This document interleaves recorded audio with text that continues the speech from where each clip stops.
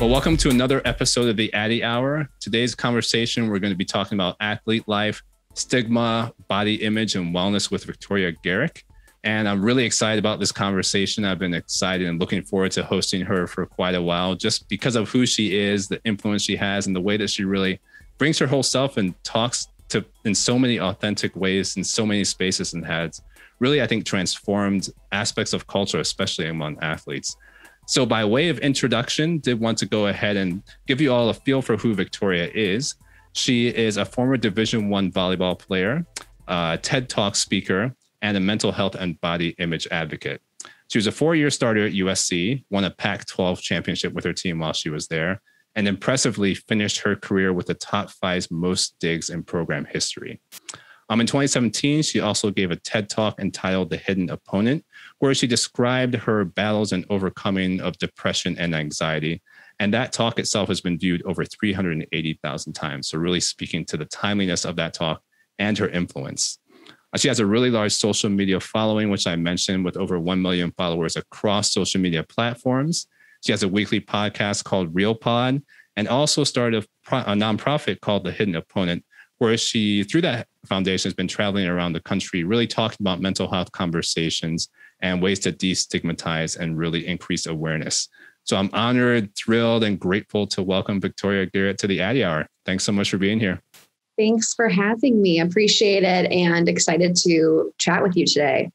Excellent. I'm excited as well. And I will say, I mean, I've alluded to this already, but you do have a lot of energy in your conversation. So my job today will be to keep up with you in some ways. You're actually catching me on I don't know if I would, I don't want to call it an off day because I don't want to label, you're going to love all this. I've done so much therapy. I'm I don't want to label it. I don't want to judge it. I'm just going to experience what's going on. But it definitely feels like an off day for me. I feel like I'm stuck between I'm proud of myself and I need to do more and work harder. So I'm in that limbo right now. Yeah. I think I really appreciate you just sharing that honestly too, because that's just part of the journey I think we're all on. And too many times we're not honest about that. When we come on programs like this, we kind of get into our performance mode, which I know for me is easy to do. I imagine for someone like you, that could be easy to do just based on being an athlete. So definitely appreciate that level of candor and honesty.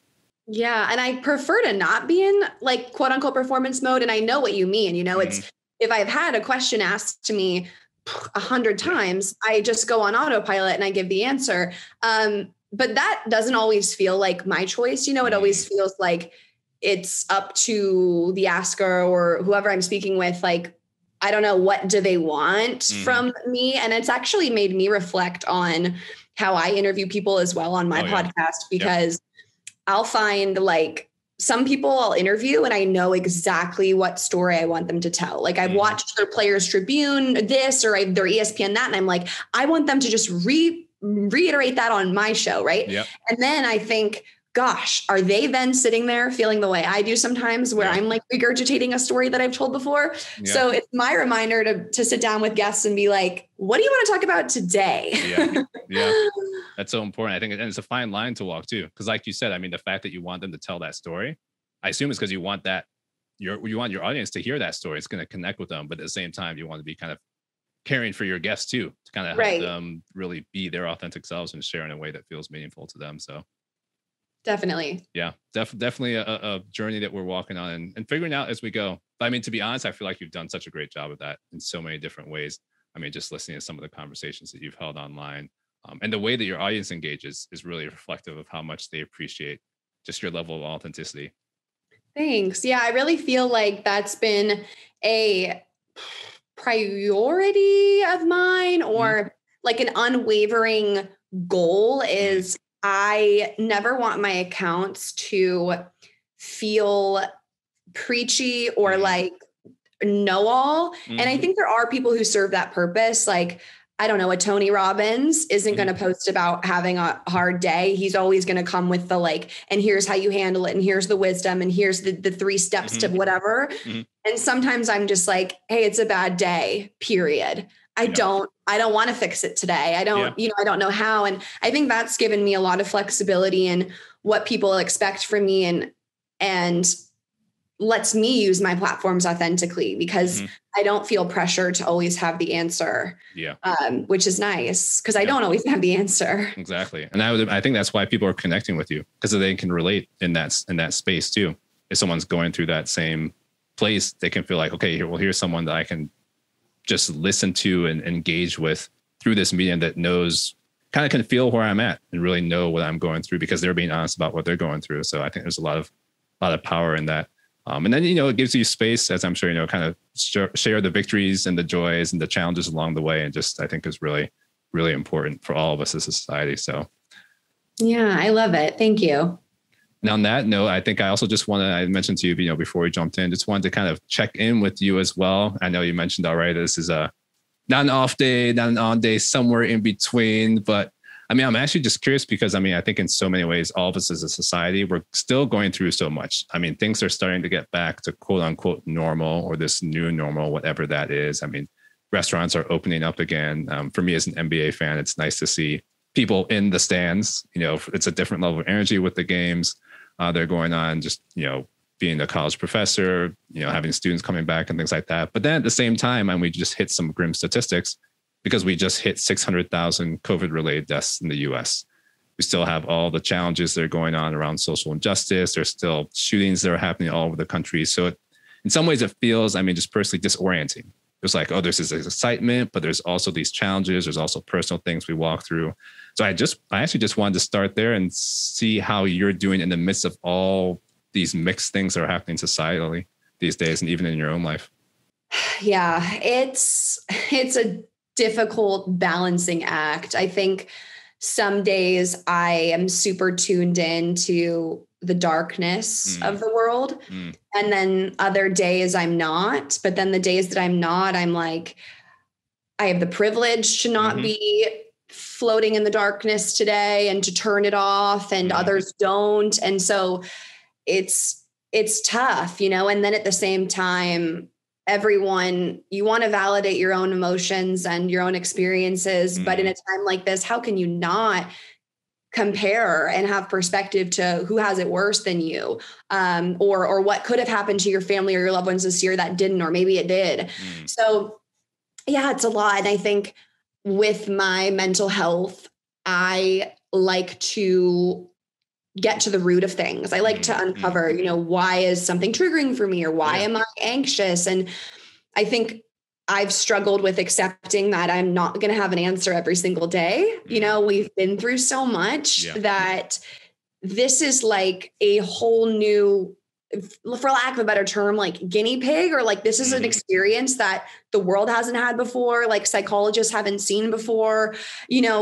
We're all figuring out what's going on, why we're not as motivated, or why, something's happening to us. And so I think today is one of those days for me where I'm trying not to judge or label how I feel, but I definitely feel anxious today. And I definitely feel like I'm running, but I'm not getting anywhere. Yeah. How do you feel? That makes a lot of sense. I think I'm with you in a lot of ways too. One thing that I've shared on this podcast before is just the way that the pandemic has normalized anxiety in a way that we didn't have before because of all the unknown, and that, being kind of a root of some of the challenges with anxiety when you can't predict what's coming next and don't feel like you have control. And just the fact that we've been going through a pandemic that we can't predict, I think has leveled the playing field. So I think similar to you, I have tried just in my own life to pay more attention to what's causing those feelings. But even for me personally, I would say sometimes that processing is slow, and it's been slower in the pandemic. So in some ways, I'd say today, it just feels mixed. So there are things that I'm trying to be excited about, but I'm also sobered at the same time. But then I want to kind of pace myself. Do I want to dig into every single piece of news that's out there right now about some of the tragedies that are happening? No. Do I want to totally ignore them? No. So it in some ways, it's just almost kind of choosing when I have time to kind of engage in those, but not being oblivious to them at the same time. But also some of it, I would say, is just giving myself kind of grace along the way to say that, okay, things are going to be off sometimes. I'm not going to be able to figure out the root cause of it like I would normally want to. Maybe take a pause and kind of come back to that. So I'd say today, I don't know if I call it an on day. I'd say it's a fine. The day is fine. The fact that we're doing this podcast also helps, to be honest, if I'm being honest with my listeners as well, because that's something that I look forward to when we're doing these recordings, and I gain so much from just hearing our guests like you just share about their experiences and really encourage others. So it's a mixture, to be completely honest. It's a mixture of kind of all those things all together. But this is definitely one of the highlights. I think that in my own way, unintentionally, I'm using these podcasts to kind of elevate my own mood in some ways on a day-to-day basis. And it just gives me hope, to be completely honest. I connect to that too. You know, having a deep conversation can change the trajectory of your day. You know, there's certain times I sit down and I have a conversation and like, I leave in a completely different mood, like so inspired, so motivated or comforted or whatnot. And so I'm looking forward to it as well. Just to be like completely present and go wherever our conversation may. Yeah. Yeah. I'm 100% with you on that. And I think it really speaks to that level of community too. I mean, obviously community looks very different these days than it has in the past. And there's all these conversations and arguments about, can you still have that community by Zoom? Do you have to be in person? And there's valid pieces to all that, but I think there's still space for kind of deep authenticity that doesn't have to always happen in person. I mean, people have been doing that through phone calls, through text. And so it really, I think in some ways it's given us opportunities to really dig into that in another way. For me personally, not to get too tangential, I've seen that even throughout COVID. I have family that's spread out all over the world. So the gatherings we've been able to have at holidays, we wouldn't have had another time. Just being able to connect with people in ways and family members that we wouldn't have had before. Granted, it still takes a level of us being willing to go to that place of authenticity when we get on these Zoom calls and things like that. But I think there's a tremendous opportunity there. Yeah. The weird thing though about Zoom or FaceTime or whatnot is you feel so connected. And then the minute it's end or computer shuts, you're alone again in your house or your apartment. Yeah. And that I think is really weird. And also there's an element of, I don't know, just sensing someone's aura or their energy. And I miss that. You know, it's possible to have conversations and go deep without that, but I don't know, awkward silences. I weirdly miss those. I miss feeling tension or whatnot. And that stuff I'm excited for as the world opens back up. But I think it has certainly taught us a lot about connection. Yeah. Yeah. And I think that's a great perspective. I mean, that you're highlighting kind of both sides of the coin too. Cause I've definitely even sensed that as I've had get-togethers outside with students, you know, over the semester. It's just a different level of energy that comes through. And it's almost like that, just that 1 hour meeting kind of changed, like you said, the trajectory of everyone's day. There was just a different pep in people's step. I know I'm sounding like I'm 50 years old right now, but that's okay. But you know, just what that did to really change people's attitude during the day, just that in-person connection. It's funny you mentioned the awkwardness, the silent awkwardness, because those pieces are definitely there too. But even in a way, those were energizing too. So there's a lot that we're learning.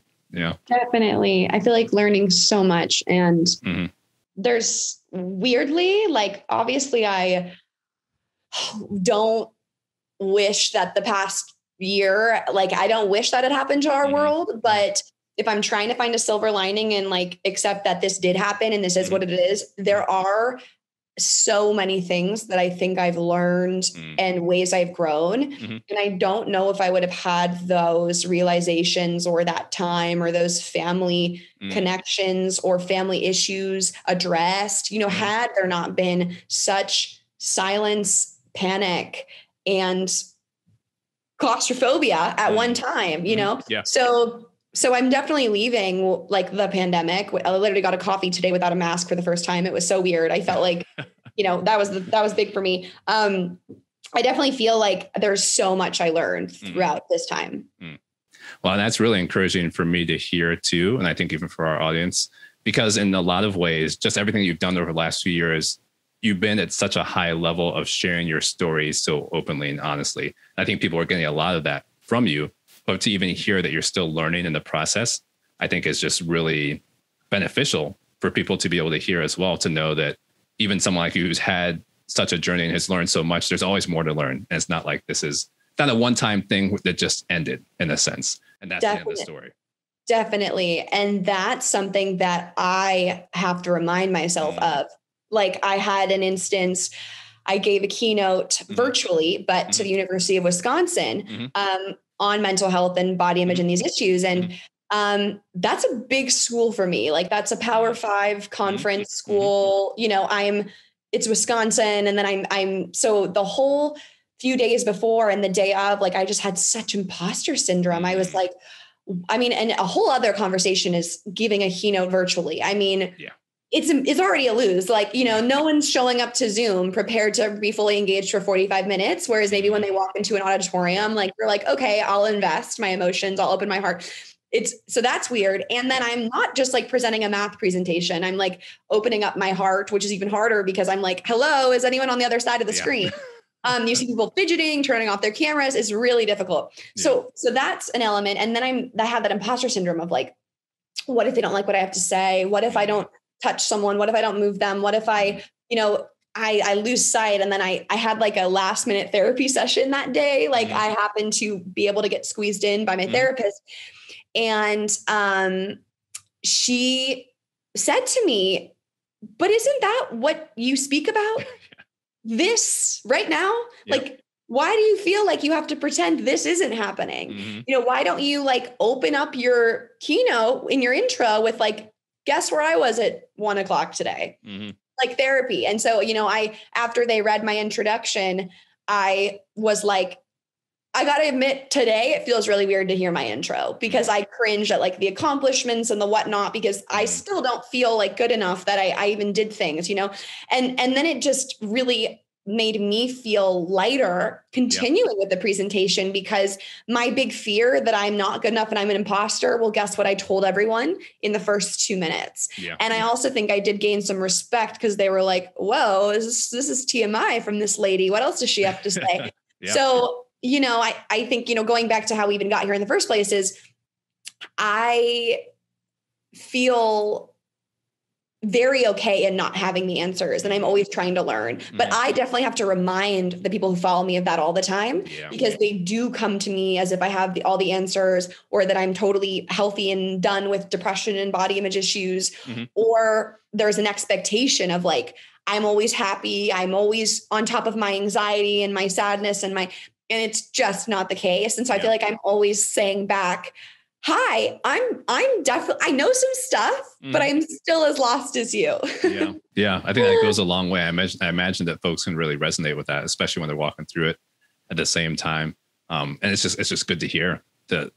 Not good in the sense that like, oh, this is great, but good in the sense that it's authentic and it empowers other people too. Just everything you're going through. So I'm also, you know, there may be a few members of our audience who don't know your story too. So I'd be curious if you could just share with them, especially along this journey. And the way that you just even talked about the imposter syndrome, that's definitely real and so big at times. I've had similar situations where I've shared my story as a Black neuroscientist with imposter syndrome in a Zoom setting to, you know, hundreds of virtual people that I can't see. So definitely relate to you on that aspect. But like with all of that, how did you even get to this place of wanting to share your story, especially because it was already hard and with all those challenges there? How did you move into the space of saying, okay, well, I'm going to take this imposter syndrome, I'm still going to talk about it? What gave you that strength? So just to stop myself from speaking for the next hour nonstop, I'll give you like the elevator pitch of my story. I essentially went to USC to play volleyball. And on paper, you know, that was everything I'd wanted out of high school, you know, Pac-12, great team, great school, academics, like had friends, like this is what I was supposed to do. Like I'm a successful teenager. But then, you know, I started to realize that no matter how many boxes you check off in life, you know, that's not the answer to happiness, fulfillment, meaning, purpose, all those important things that we really need.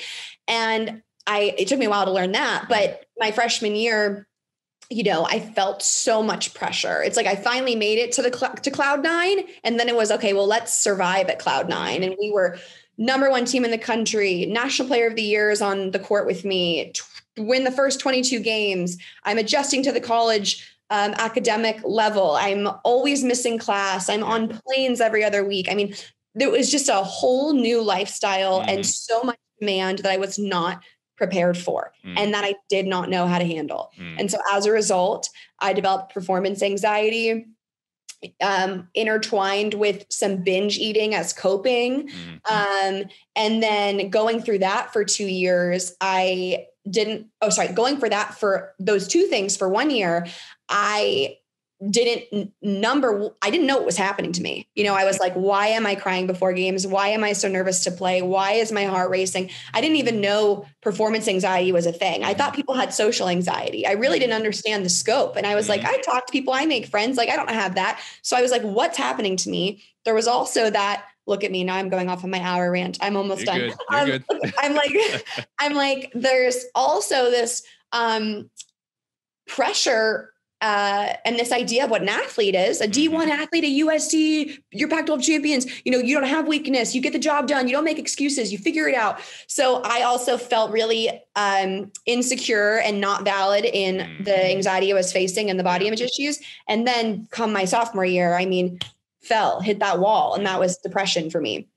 And so that was kind of how those things manifested. Right. But then it was my sophomore year when I finally was seeing a therapist. I'd really hit that place of like, it's either continue into the darkness, which at this point I'm terrified about, or have that conversation and wave my white flag and surrender, which is what I thought I was doing at the time.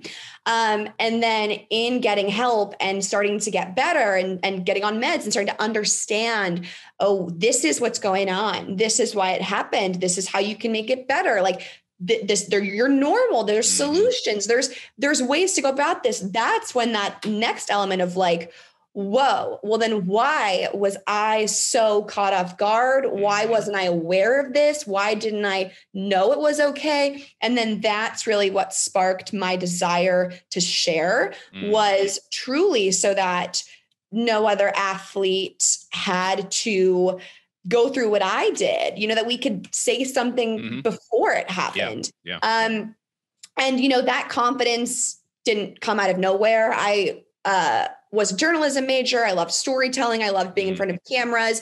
So once I understood and came to terms with what had happened to me and accepted it, then the normal personality that I had kicked in of like, well, let's talk about this. Let's bring attention to it. Yeah. So then I delivered that TED Talk, which it's a whole nother story, but it wasn't as easy as I just made it sound. And then from that point on was really finding my voice. Yeah, that's great in so many ways. It sounds like there was an awakening in that sense. And it sounds like part of that was a healthy fear too, of where things could go and that you just decided you didn't want to be in that place. Yeah. I think the thing that I can always come back to is my young life. Like as a teenager, I never understood why people would kill themselves. I didn't get it. I was like, but life is so great. Why wouldn't you want to live? Why wouldn't I want to be alive? And then it was my sophomore year. I remember thinking to myself, oh, now I know. Now I know why people don't want to be here and they don't want to live. And that was my whoa. Yeah. Like we're somewhere else now. Yeah. And, that was for me that like awareness of, okay, I've tried to deal with this myself and it's only gotten worse. And of course, now I'm at a place where like, yes, I have sympathy and so much compassion and love for those who are unable to keep living, but I don't feel that way anymore, which is why I'm so passionate about like pulling someone out of those depths, because I've been in the depths and I'm out of them. And so I want people to know you can escape those feelings. Yeah. So important, that realization. I think that goes a long way. Obviously, as we talk about a lot of times, the fact that people are just trying to escape the pain because they can't figure out how to deal with it. So I think the fact that you have that awareness and can kind of meet people there. And then also that the fact that you're talking about all the things that you wish you had been aware of beforehand, because you just thought things were normal. You didn't know necessarily what was going on at the time. And so the fact that you're kind of empowering others to tackle things head on early on, I think is so important.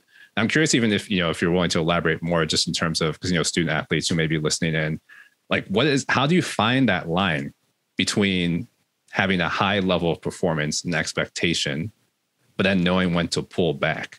Because as I've heard you talk about lots of times, as an athlete, there is that fine line of there is someone else that's ready to replace you if you kind of slip in your performance, or if there's that that window. So, I mean, to me, that doesn't sound like an easy decision to make. And I expect that extends beyond sports as well. I mean, people who are in intense work environments, intense academic settings, even to take the scope a little bit further, I'm thinking about some of the things we talked about at this podcast in terms of minorities who are in situations where they're the only one. There's this huge weight to kind of represent kind of a bigger culture than yourself, and all those tensions. I'm just curious, in your own experience, how do you suggest that people kind of figure out that line about when to seek help?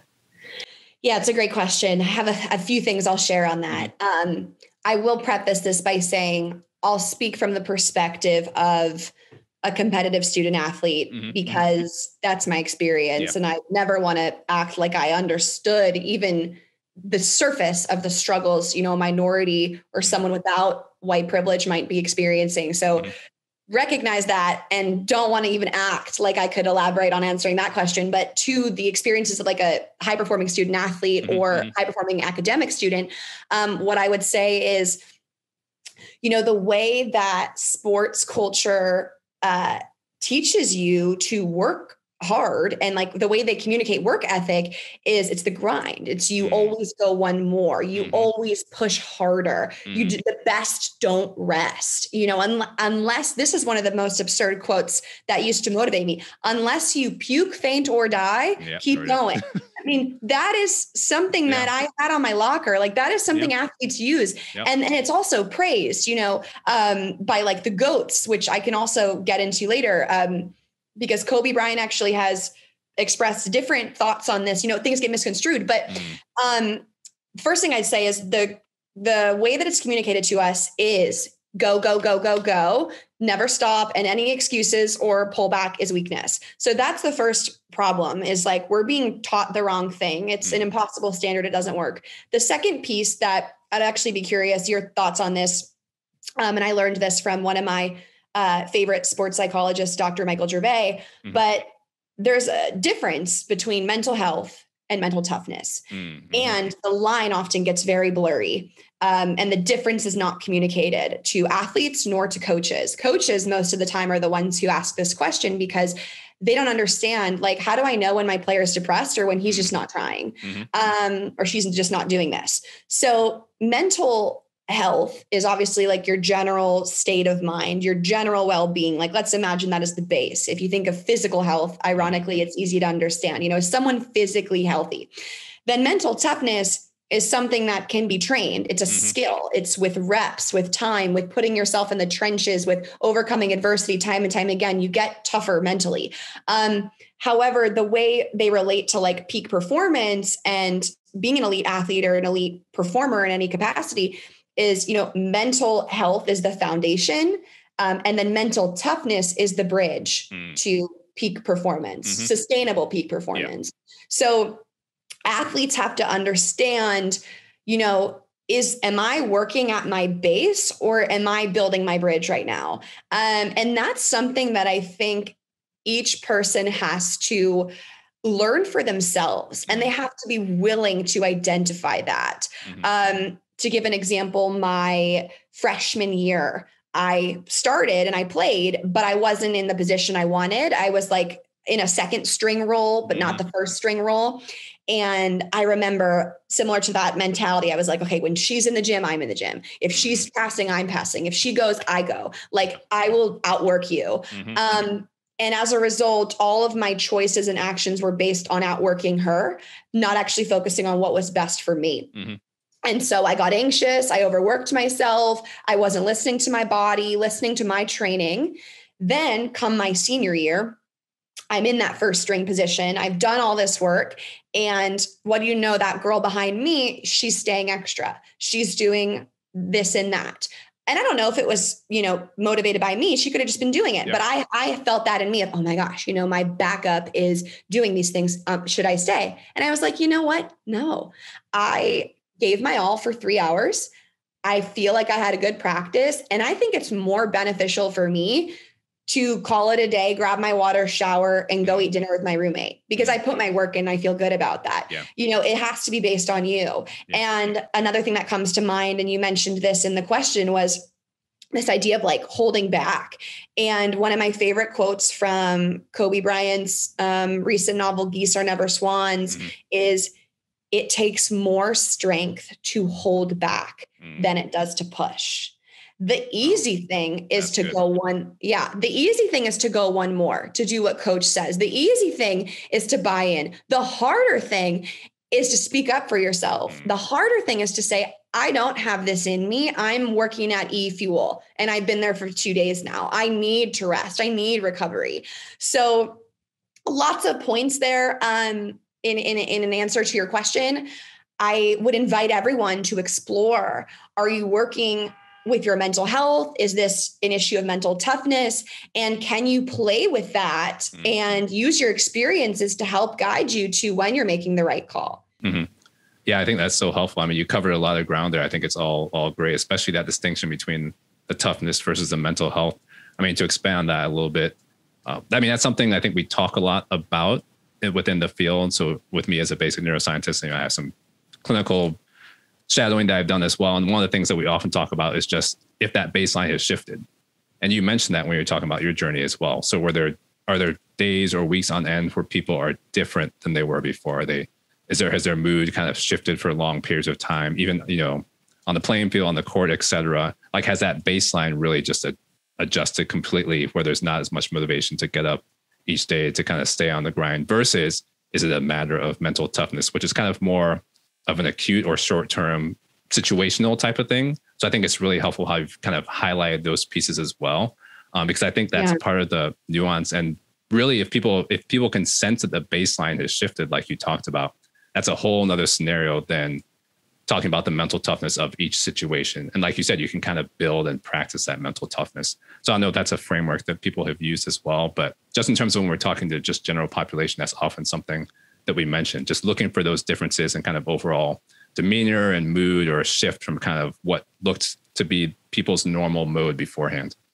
Yeah. And I'm curious your thoughts on this, because it's something I've been thinking about. I don't know if I have like a concrete take on it, but it's great that anxiety, depression, all these things are being normalized.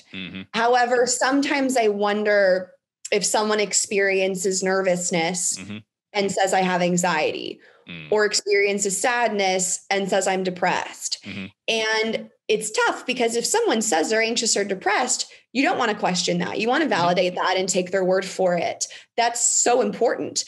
However, are we getting desensitized to what like the actual mental illnesses are and what the concrete diagnosable mental health issues are?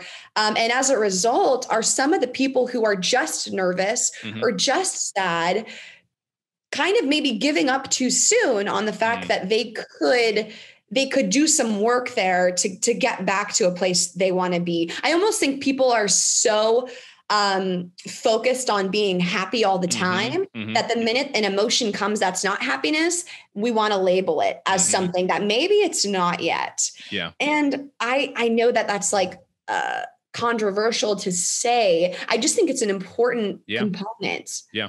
No, I think it's a really good question. I mean, I'll be a little bit speculative in that sense as well, but I think you're onto something as well. So, I mean, from a clinical standpoint, whenever people are, in a clinical situation with clinical anxiety, generalized anxiety disorder or depression, kind of one of the hallmarks within therapy is not to avoid the anxiety, because that just lets it sit. So there's lots of ways that psychologists kind of walk people through that to kind of, you can do exposure therapy to kind of walk up to things over time and kind of deal with it. But the reason I bring that up is because I think it ties into what you're mentioning as well when people are talking about times of being anxious or feeling sad. And so there's a line there, and this is a speculative part. There's a line to walk where you don't want people who are feeling that to just avoid it, because that in itself is not necessarily healthy. Because in some ways, some aspects of anxiety are good for us. It kind of helps us gear up. So, from a classroom setting, people often talk about, if you're getting a little bit anxious about a test, that's probably good. It will probably encourage you to study and not just wing it. So there's a ramping up. It kind of forces you to take that seriously. Or if someone's giving a talk in front of 100,000 people, there's probably going to be some anxiety, but that's not necessarily bad. It can kind of help them elevate their performance. Right. So, that can come in with sports environments as well. But I do think there is a line to walk. And I don't know if I have a clear answer for you in terms of making sure that people are empowered to still move through those things. So like you said, you have to validate it. You don't want to be dismissive of it because you don't know the level of depth that it is. But at the same time, you don't want people to be, and maybe this is where you're going with your question, to be hampered by that. Or sometimes I think mental health issues or mental illness or eating disorders can become glamorized. And, you see people wanting to have that issue. And I don't know, like I said, I don't have it's something I've noticed and I don't have like a take on it.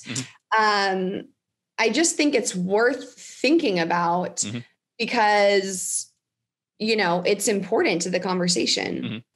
I agree. And I think that comes down to some of the awareness that you talked about too, so that people have a clear sense of what's just normal isn't the best word to use, but what's a normal level of anxiety to expect in the situation versus what is something that's really much more severe. And so one example I've painted sometimes is in terms of worry versus anxiety. Worry is a little bit more kind of acute in this situation. So if someone's worried about a test, it'll kind of be localized to that experience. If they're worried about their performance with their boss, it'll be localized to that specific interaction with their boss. When it gets to more anxiety, it becomes much more generalizable.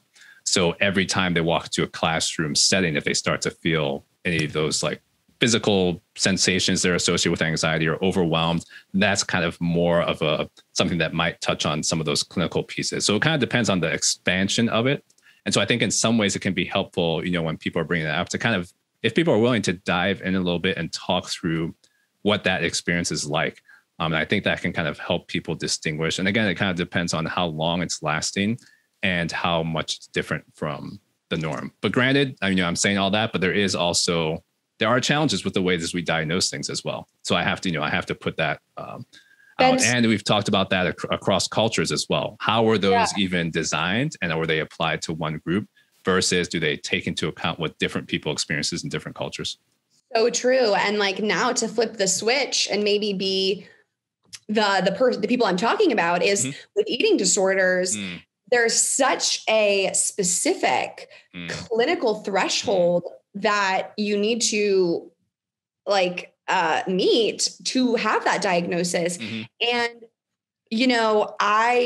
so there's that's one specific example. And then there's obviously something sad I've been learning is like, not every licensed professional is necessarily on their game, like necessarily knows what they're talking about, which is crazy. Like, how can someone be a licensed mental health professional and not be not necessarily good at what they're doing, but miss things or overdiagnose things, whatnot. So you're right. There's totally a flaw in the system there as well, as people might not be getting the diagnosis that they need or that's right for them. And I certainly felt that way with my eating disorder because I know I had a binge eating disorder. I would not call what happened to me less than that.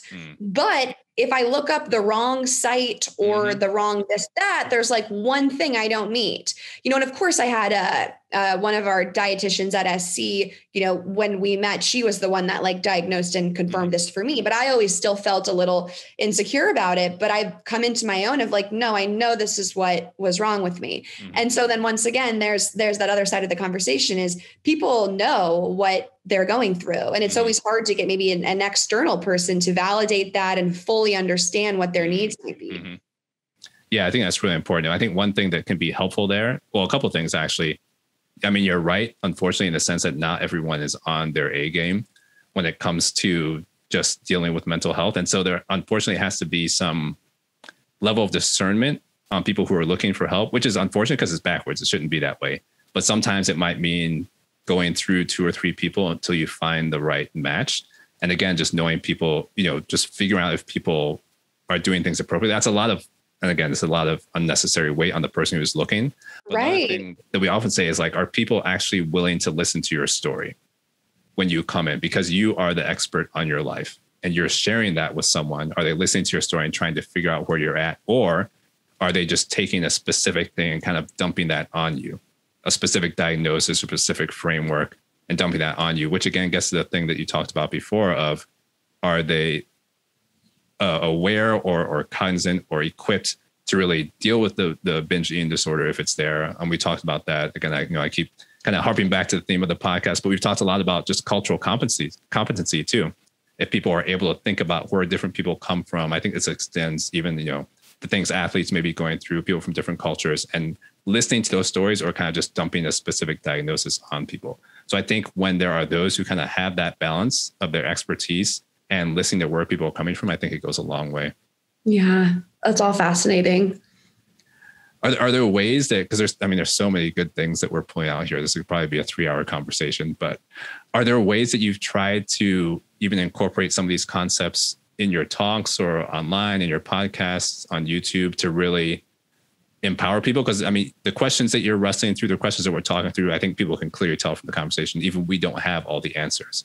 So how do you take that and try to help other people even get to a place of knowing where to start?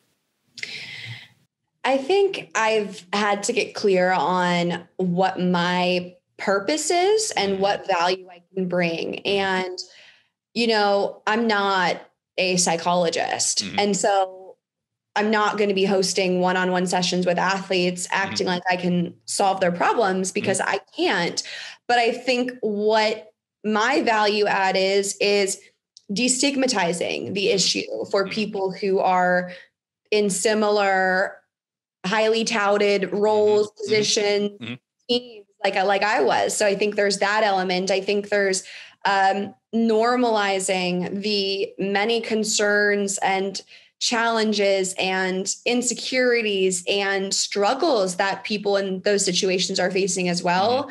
I think it's also relating and being able to speak on that level of like, I'm a teammate or I am like a friend, oftentimes when I come in to speak, there's just a totally different connection because it's almost like street cred. It's like I've been in their shoes. Exactly. Like I know what they're going through, where sometimes when someone tries to relate to you and they don't get it, it's just, I often we'll have literally like the sports psychologist at the school be like, gosh, like they're listening to you, but say the same thing I've said, but only because you're like the same age as them and you played at SC and like you get it. Because when it's coming from an adult or someone who's not close. So I think that's also something unique. Is it's one thing a school is lucky to have an athletic director address mental health, but if someone in that position addresses it, it still won't hit the same as a peer. And I consider myself a peer. And I think that's one of my superpowers in that sense for this conversation. Yeah, I agree with you on that. Well, what are some of the pieces that you try? Because even as you're talking to other student athletes or coaches, are there specific tips that you have for folks in terms of like what to look out for? Because one of the things I've often wondered, as you were going through everything, do you think your teammates and friends, did they notice anything? Were there things that they could have said that would have been helpful? And if so, are there things you try and pass along to others? Yeah, I would say talking. So if I'm sharing my story or speaking or giving takeaways or whatever it is, I think most of the time with athletes, I like them to know that their journey and their trajectory, while the details might be different than mine, like, hey, I get it. And this is how it happened to me and how it might have happened to you. And you're not alone in that. And I think with coaches, it's more, this is the experience, or this is how, like, the epitome of your number one ideal recruit, like the epitome of that for you, how they went off the rails or how they didn't become successful or how they struggled or suffered in some way. Because I like to think when I walked on USC's campus, I was everything a coach would want. Not from like, and I'm not speaking about talent. I'm speaking about like coachability. I was eager to be there. I was a good teammate. I was energetic. I was positive. I was enthusiastic, like all the intangibles you would want in a player. Like I really would back myself up. And I walked onto campus with those. How does that athlete become depressed? How does that athlete become anxious and not want to play anymore? And so that's the journey I try to take those coaches on, because they sit in their office and they don't know how that happened. Or they say like, we know you guys are stressed, but no one's actually really said, yeah. And like, this is why we have 6 a.m. this, 7 a.m. that, 8 a.m. 9 a.m. And then I get home at 7, I got to watch film. And then I 6 a.m. again. Like no one's really that's the other thing from the coach's perspective is I get to say what the player's afraid to say. Yeah. And that's the value add there is like your players are thinking this and I don't care. You can't bench me. Yeah. So I'm going to explain, what's going on. Yeah. I think that's so powerful. I mean, you're giving that voice and I think that goes such a long way.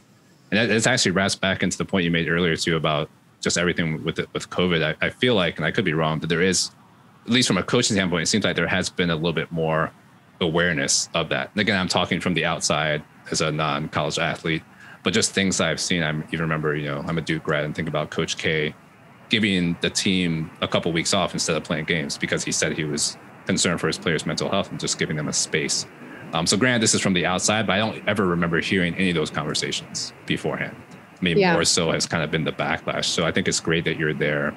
In a way, infiltrating is not the right word, but in a sense, I mean, you're on the ground having those conversations, making sure it gets heard, and hopefully in a way that penetrates and that people are able to kind of receive and incorporate.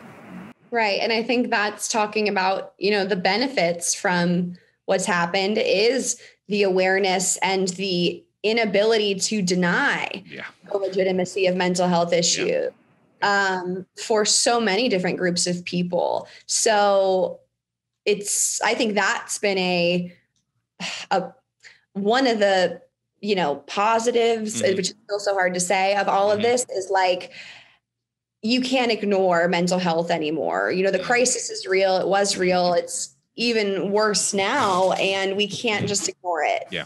Yeah. I think that's so important. And hopefully that feels encouraging and validating the work that you've been doing for years already. I mean, I know that what you're doing is so impactful for so many people, and just even some of the videos that you've put online, the ways that people have responded to your work, I know it goes a long way. And I assume it's spreading too. Like each person that you touch is able to kind of share that with others around them as well. So definitely appreciate the work that you're doing. I feel like the time went really quickly. We could probably go on for quite a while. Any last words of advice or wisdom that you want to share with the audience in terms of just the general audience and student athletes in particular? Yeah. Well, first of all, thanks for having me. I agree. It flew by. It was great speaking with you.